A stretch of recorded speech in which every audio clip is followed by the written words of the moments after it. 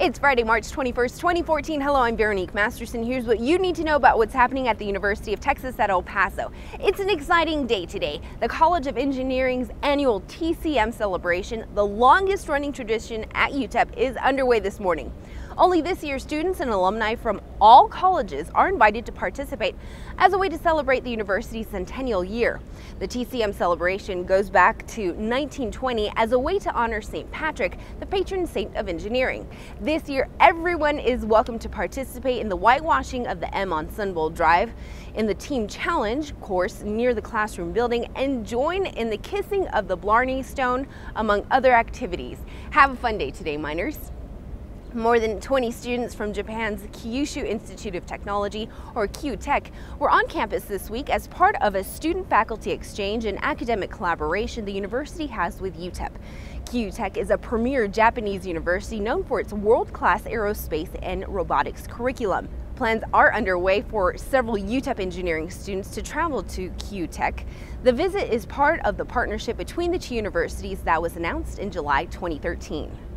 This year's May commencement ceremony will be one of a kind. Not only will more than 2,000 students graduate during the university centennial year, they'll all graduate together. The ceremony will begin at 7 p.m. Saturday, May 17th at Sunbowl Stadium.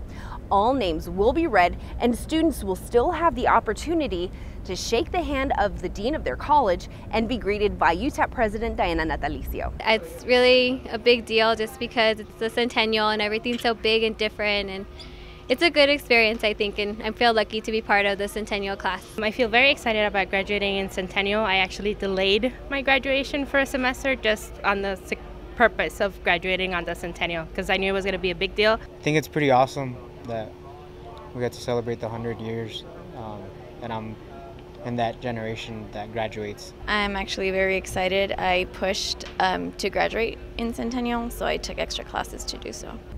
Mark your calendars for a special public multi-day campus-wide open house.